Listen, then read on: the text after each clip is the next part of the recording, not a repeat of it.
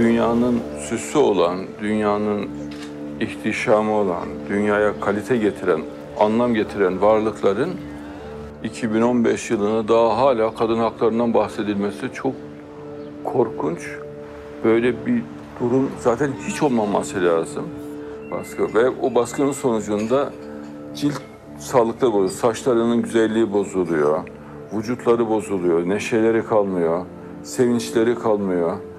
Adeta güzellikleri tamamen toprak olmuş oluyor, yok olmuş oluyor.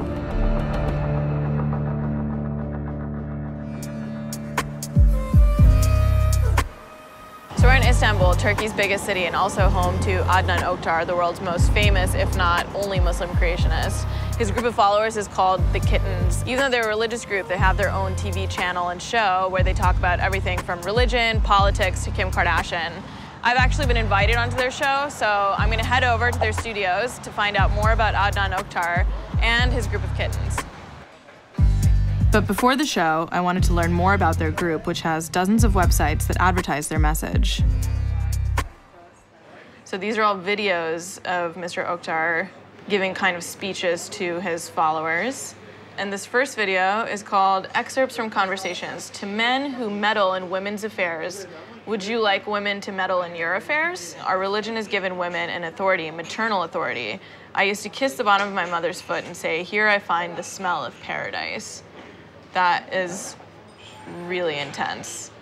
So then he goes on to say, now that in a sense, women are more and more superior. They're superior in compassion, mercy, cleaning, punctuality, meticulousness, and thinking about details. It seems like his views kind of oscillate between two different things. On one hand, he's like, kiss the bottom of your mother's feet.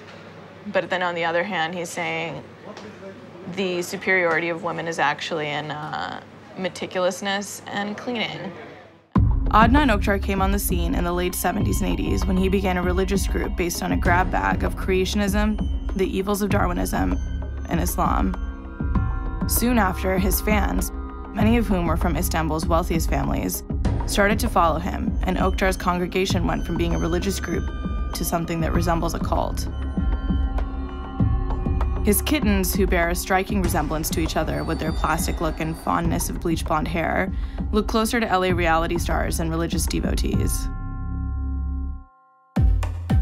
A lot of people think Muslim women only wear head to toe veil, but in Turkey, a majority Muslim country, there's a wide range of fashion.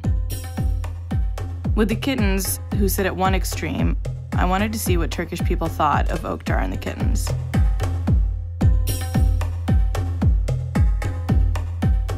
Do you know Adnan Oktar?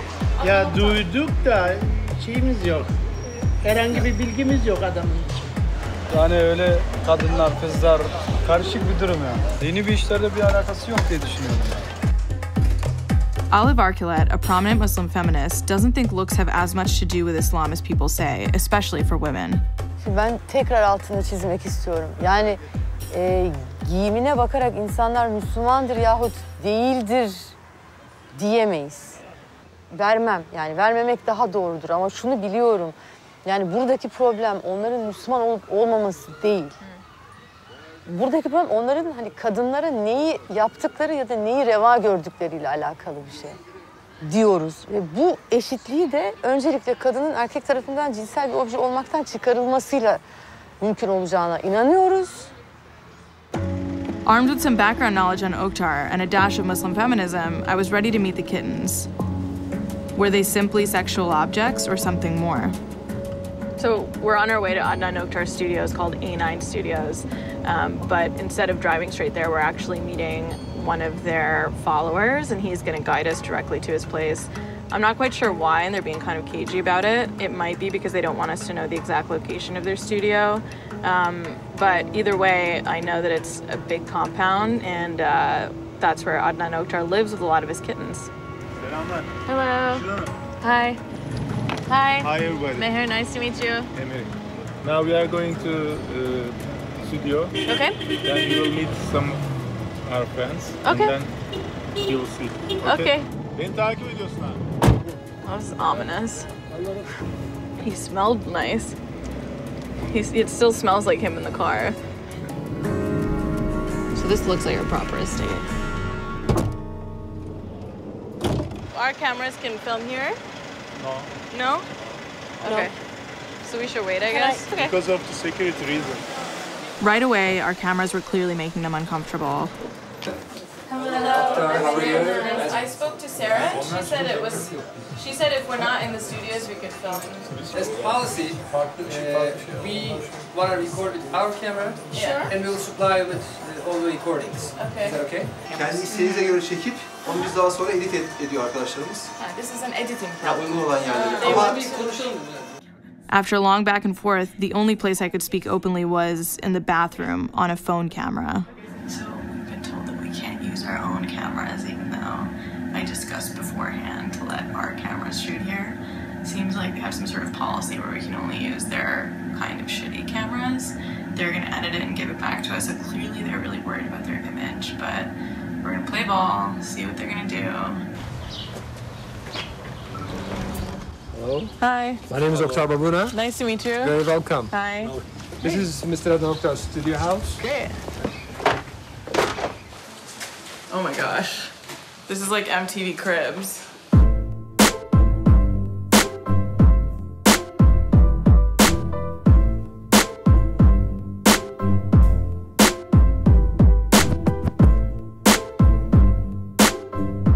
I got so caught up in the luxury, I forgot that this is the home of Islamic creationism.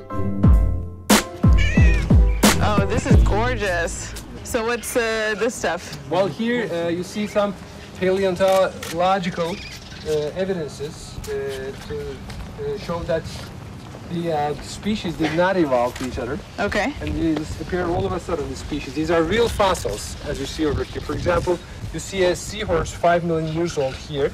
And then you see the picture of the seahorse. You see they are no different. Yeah. Which means there is no difference, mean no evolution, of course. We're waiting on them to finish Ramadan prayers, and they're gonna come mind us during dinner too.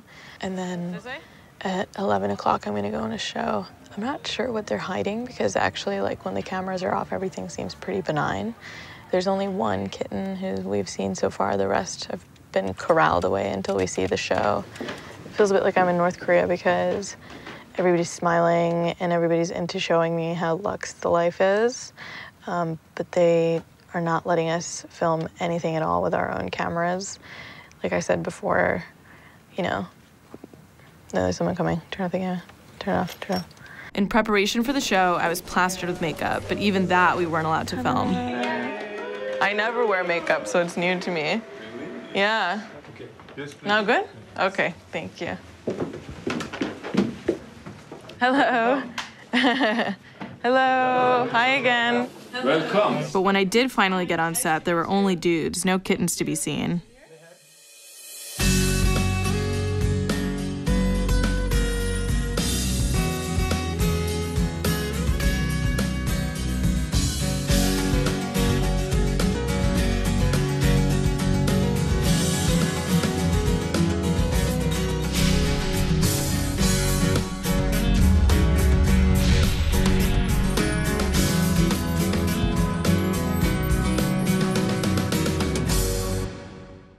Efendim,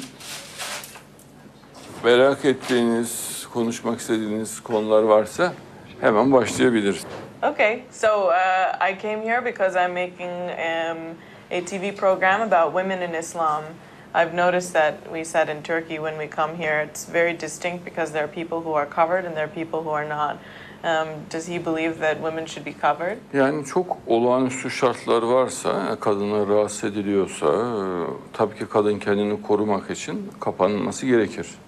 Cenab-ı Allah bu konuyu net bir hüküm olarak açıklıyor. Yani cinsel organları, göğüsleri kapalı olmak şartıyla gayet rahat bir kıyafetle gezebilirler. So this means like a bikini, for instance, they can wear? Tabii ki. So there are many women that work on the A9 channel. Are they here tonight? Evet, demin geldiler. Alkışlarla sizi isterseniz içeri alın. Oh, they're leaving? Yeah, the ladies are. Hanımlar Okay. geliyor, ladies are coming.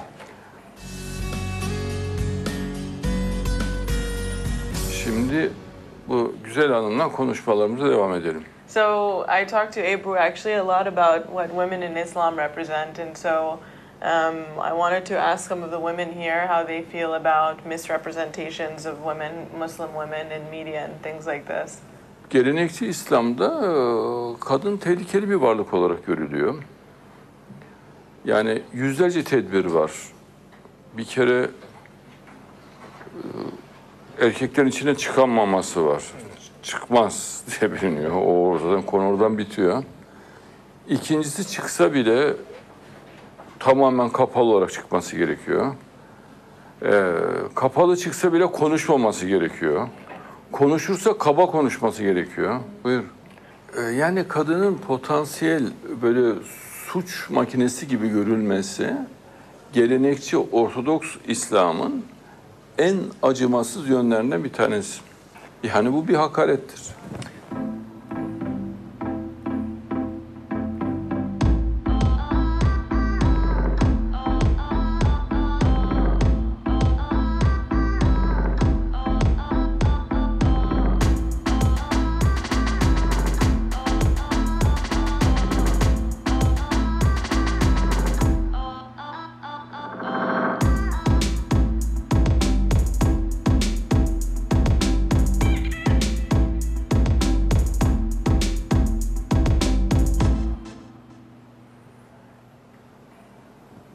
I'm wondering if it's okay for me to ask one of the ladies if they can tell me their story a little bit. Is that okay?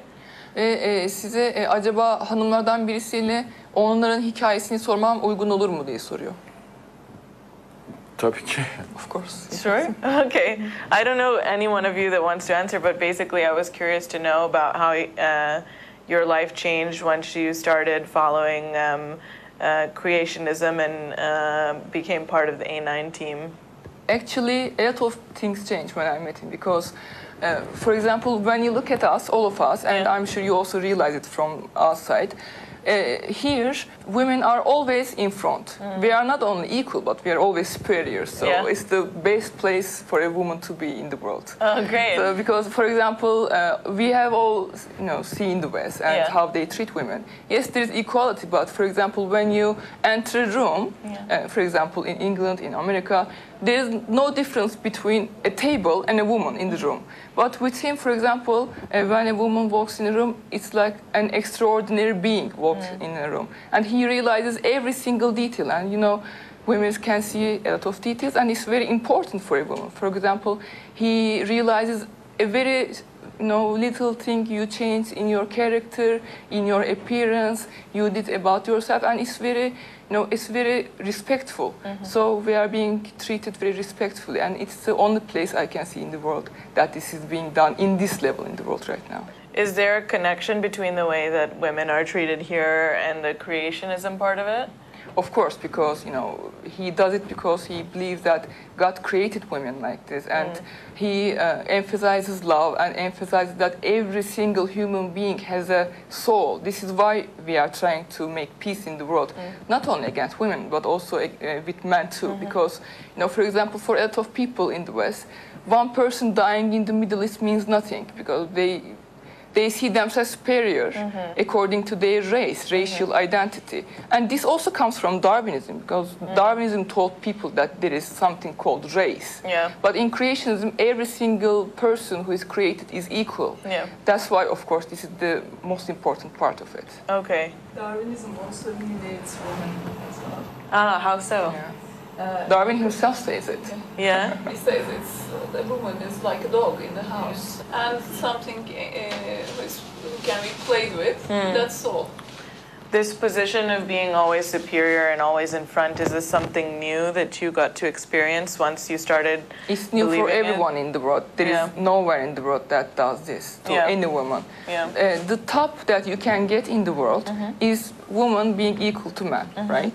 And especially, for example, in America, we know that many female CEOs earn much less than men because they think they don't deserve it, basically. They think women are not superior, women are not equal. For me, before I met Mr. Oktar, I didn't know religion. I didn't know that I could live religion and be free at the same time. But after I met him, I read his books. It opens my heart to the truth. What's the best book that I should read if I'm trying to understand everything that you've written? Maybe everything. We cannot say one book because he has more than 300 books. Yeah. But you have to read Atlas of Creation and Bigotry, The Dark Danger. Okay, great. Yeah, I would love to see those. Okay. Programın konusu açısından da ilk şehit bir kadın olması, ilk iman edenin bir kadın olması, İlk peygamberimizin imamlık yaptığı kişinin kadın olması, ilk vahiy kabul edenin kadın olması, peygamberimizin peygamberliğini ilk tasdik edenin kadın olması, kadının üstünlüğünü göstermek açısından yeterli delildir. Peki programımız bu kadar olsun şimdilik. Bu bölümü bu şekilde bitirelim.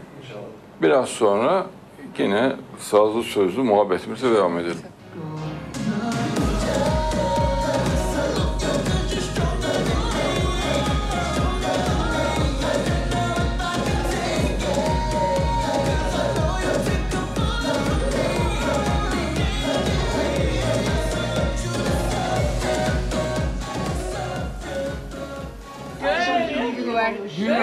Beautiful. Very good. This is such a good gift. I really appreciate it. That was the weirdest thing I've ever gone through in my life. It feels as like someone rubbed crayon all over my face. So I'm unsure as to how these women do this every single day.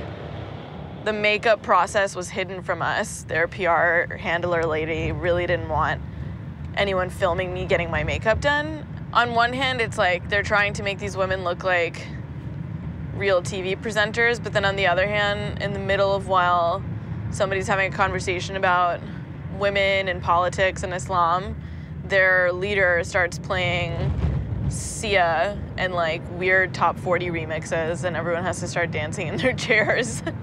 Maybe the most illuminating part of it was when I asked the women in the audience, who, by the way, weren't speaking until I directly asked if I could speak to them, how this changed their lives. And they all basically told me that they learned that they could be free even while being religious. Are they having better lives than they did before? What were their lives before? No one even wanted to talk about it. And at the end of it, I received this ginormous, like 15-pound book about creationism that's full of obviously fake fossils. I mean, I thought that once I would meet them, I would understand a little bit more, but I'm even more confused about everything once I've left. When I came, I thought this was going to be a fun time, that this would be something that was light and bubbly, and we would have, you know, a fun hangout session by the pool with these ladies. And by the time we show up, it turns into this dark, kind of scary, uneasy situation where it's as if you walked into a reality show that's actually a prison. And instead of having any sort of resolve, we're left kind of empty-handed with their bizarre footage. To the outside world, their lives seem like a joke. They seem like something that's an embarrassment or they're for spectacle. But in reality, these are real people, and their lives seem to amount to some sort of spectacle for one man, and that's their cult leader, Adnan Oktar.